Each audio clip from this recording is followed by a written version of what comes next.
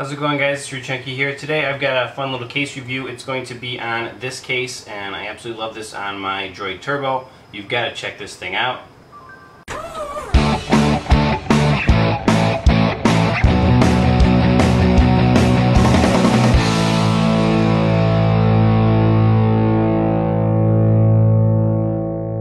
So guys, I just got this really nice Cruzerlite case in the mail today, and it is for my Motorola Droid Turbo over here, which is, I really like this device. It's a really nice device.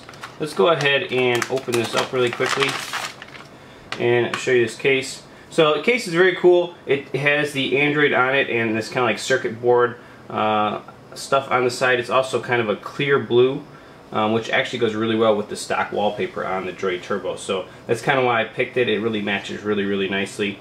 Along with that, another reason I like Cruzerlite, honestly, is first of all, it's the kind of case that I just like. It fits really nice on the phone. And then secondly, I love all the Android designs. I like a case that has some kind of Android graphic on it. So that's one of the big reasons I really like Cruzerlite. They're really good about keeping with that Android graphics on their cases. So let's go ahead and install this thing, and we'll go over some of the features of this case. So it does install quite nicely, and it fits like a glove. I normally put mine in the bottom and then flick the edges around the top, and shabam, right? So one of the nice features about this is this lip.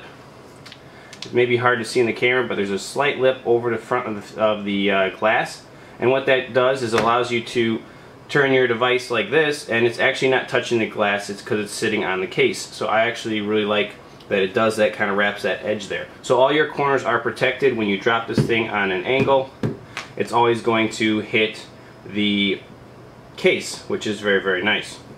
So besides that, you can see it is this nice blue. The cutouts are really well done. You can see over here you got the two flashes and the camera. Below that, it's hard to make out, but there is right there a really small microphone pickup, and there's two here at the bottom as well, and those are nicely cut out and don't disturb the graphic or anything on the case at all. They actually kind of give it a nice effect. So very cool, very nice cutouts there for the back. We'll come around here to the side, and you have your button for power and your volume up and down. Again, those are overcut over the buttons a little bit, so there's plenty of finger space to get your finger in there and, you know, hit them very easily without any problems whatsoever. Other side has got nothing, and we'll go ahead and flip around to the top. So the top right here is very simple. Again, just a headphone cutout, but again, it's overcut so that if your headphone jack is a little bit bigger than a small one, it'll still fit in there and the case won't disturb it, which is just good to do on anything really. Same on the bottom, you have USB, again overcut, so different size plugs can fit in there. I mean, it's still micro USB, but sometimes the plugs are just vary in size a little bit. So that again is very nicely done. So there you go.